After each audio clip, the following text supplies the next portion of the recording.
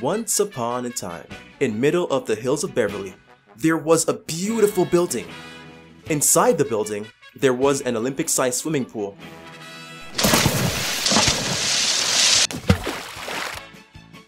A NBA-sized basketball court. An arcade, karate studio, and more. But there was one part of the facility that was the best of all. It would shake the building with excitement. It was called the JEM Hebrew School. Well, you see, I was one of those lucky kids who got to be a part of it. I'd love to tell you more about it, but then you might be here all day. Okay, fine. I'll tell you. Just grab a pillow and a comfy couch. This might sound crazy, but it's an all-in-one school. There's Hebrew reading, writing, speaking, sports, arts, learning of Jewish histories and traditions, acting, technology, Jewish holidays, prayers, parties, learning the different mitzvahs, morals and ethics, friends, and even trips! In short, it's a school for the mind, body, and soul. Let's start off with how most Sundays at Hebrew school start. I say the Moda'ani prayer we learned, thanking God for giving me another day, then quickly roll out of bed as fast as I can and get ready to run to Hebrew school so I can get a punch. Whoa, calm down. Not that type of punch. I mean a punch in my punch card. Basically, every time I arrive to Hebrew school on time, or even early cause I just love Hebrew school, I get a punch in my card. And after 5 punches, I win a surprise. The cool part is our Hebrew school shared the punch card idea, and now it's being used by over 40 other Hebrew schools around the world. Okay, next, we all race to the Hebrew school homeroom classroom, where we all meet to pray together, in unity. Doesn't matter your age, height, or even Hebrew level. Rather, we learn to love and respect each other. Our teachers tell us that Hashem, God, is like our father. Just like mom and dad want to feel appreciated, we were taught to use prayer as a time to show appreciation and thank Hashem for all the amazing things He blesses us with each day. But we also learned that prayer is a time to ask. Hashem loves when we ask Him for things we want. Whether it's about toys, health, friends, He wants to hear about everything that's in our heart. My favorite part is when we cover our eyes and say the Shema. I feel like it's just me and God, and nobody else can listen. It's important to pray for others too, especially our brothers and sisters in Israel. After prayer time, we split into different levels for Hebrew reading, writing, or speaking. I'm really proud of myself. I started from Aleph, and now I know how to read fluently. But there's this one elite class that now already knows how to speak Hebrew. I wish I can get to that level one day. I'm not giving up. I know you might start getting worried, but some of us like to even stay in class during recess time to continue learning, or to even help in the office to prepare for the upcoming activities. Did you ever imagine that I'd even learn office skills in Hebrew school? I told you that it's all in one. For those of us that like to go out to recess sometimes, it's a blast. Sometimes we play basketball, soccer, relay races, arcades, or even just chill with our friends. One week, we came to Hebrew school and they remodeled the entire basketball gym and even treated us with basketball training coaches. As soon as we hear the whistle ring, we run back upstairs to class. Cause you see, this is not a regular school. This is a school that makes you say, I love school. Because learning is fun here. We always know that our teachers have another creative surprise up their sleeves for class after recess. Whether we're about to learn the Parsha, Torah portion, Jewish history, a new mitzvah, or even about the upcoming Jewish holiday, our teachers present the lessons using hands-on activities, specifically highlighting the lessons and the moral values that we can use in our everyday lives. Like my teacher always says, the Torah is not a history book. It's a guide to life with real lessons we can use every day. For these classes, we are again divided accordingly to our age and level. There's the general knowledge younger division, older division, and then 2 advanced levels of Torahpedia. It's like a Jewish encyclopedia class covering many of the mitzvahs from the Torah. As you can see, our eyes are always glued to our teachers, because it's always just so interesting and entertaining. I'll share with you some of the things my class learned in Parsha class from the first book of the Torah. Besides for the technology that our teachers always incorporated into teaching our classes, each thing we learned was taught with a hands-on activity, which is why I will always remember what I learned forever. When we learned about Hashem, God, creating the world, we made a 6 days of creation hanger that's still in my closet. When we learned about Noah's Ark, we made yummy cupcake rainbow floods. When we learned about Abraham, the first Jew and one to recognize Hashem, we made his wife Sarah in a box. When we learned about their love for the mitzvah of hospitality, we made our own welcome signs so we can act hospitable to our guests too. When we learned about their son Yitzchak marrying Rivka, we made our very own challah just like Rivka. When we learned how she finally became pregnant after 20 years, because she prayed to Hashem, we made our own Shema and Moda Ani prayer glow in the dark pillows so we can pray too. When we learned about their very different twins, Yaakov and Esav, we turned them into cookies. When we learned about Yaakov's wife Rachel passing away on the road in the Holy Land of Israel, we designed the Holy Kotel Western Wall velvet kit that I hung on my wall. When we learned about Rachel's son Yosef and his dreams about wheat, we made pretzel wheat stacks. When we learned the entire episode of how Yosef became second to the king, we were given clay to make a sculpture of any part of the story. When we learned about how his father was told the news of his son Yosef was still alive using a harp, we made our own harps. Then Yaakov blessed his sons, thereupon blessing the entire Jewish people forever, including me.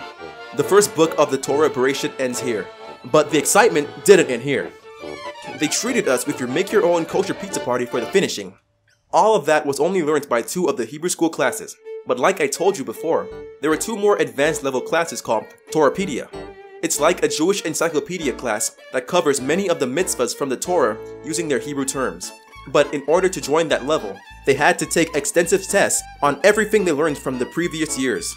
Everybody in that class passed the test with flying colors. Although I usually don't like homework, for some reason I love doing Hebrew school homework. After passing the test, they started the Torahpedia course by making black scratch hearts to remind them the importance of fulfilling the mitzvah in the Torah with heart and passion.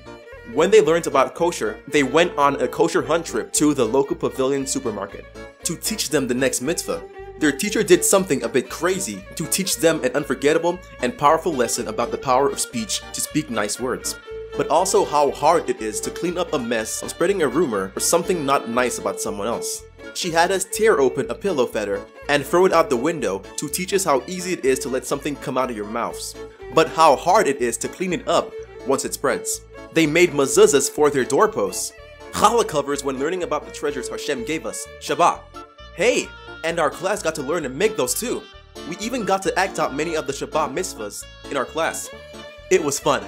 They designed organizer boxes after learning about the mitzvah and the order of cleanliness.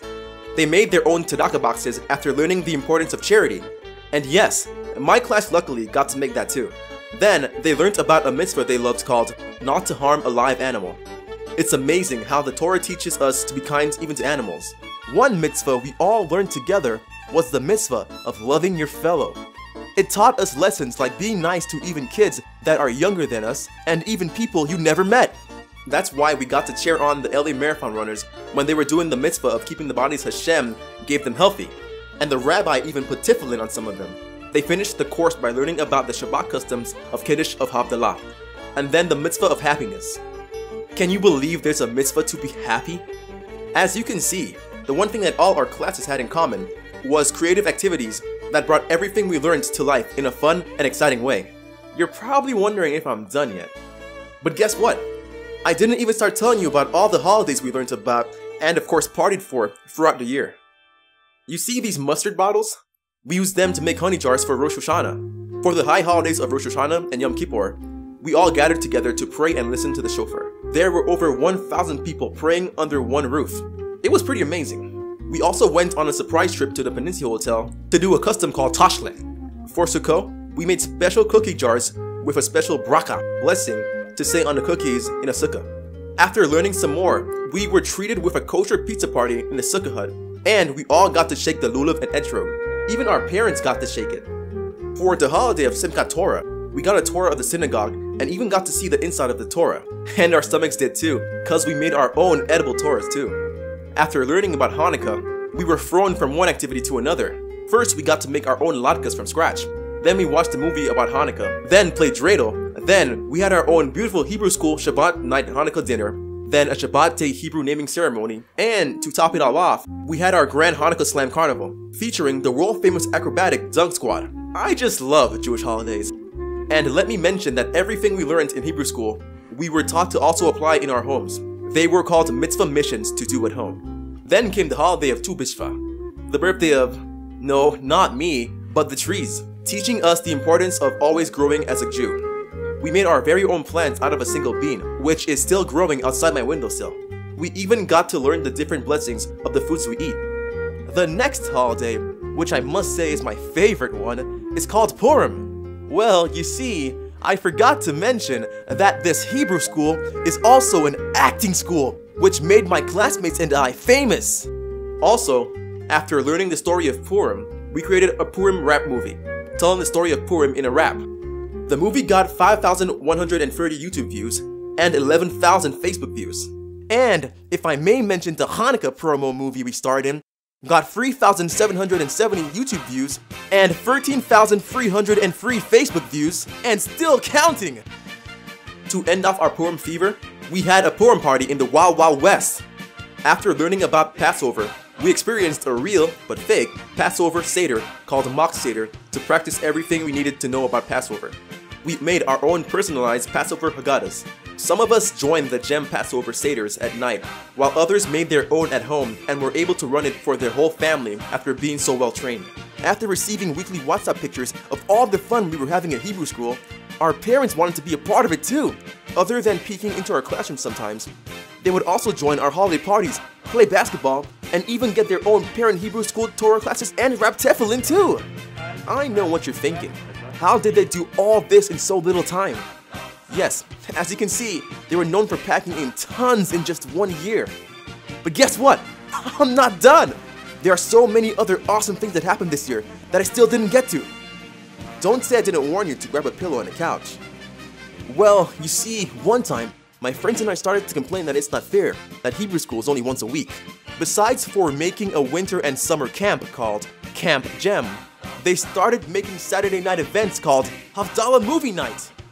Our parents would drop us off, and then we would party the night away with Havdalah, a Jewish story, basketball, kosher pizza, laser tag, fun counselors, a movie, moon bounces, face painting, and even a game truck. But there were two more things that added so much to my JEM Hebrew School experience. Number one, the reward system called the Mitzvah Store, where we would earn special mitzvah dollars for doing different good deeds. And then have an awesome prize store once every month. Our bargaining skills definitely came to life, and we learned that mitzvah dollars are worth way more than euros. And number two, the warm, loving, fun, and exciting teachers. They truly cared for each one of us individually. Thanks to them, everything I just told you about happened. Thanks to them, I learned to love and be proud of my Jewish heritage and look forward to pass on these values to my children. But this storybook is not over, because learning and growing as a Jew and a good human being is never over. So, if I may end off this story by saying, not the end.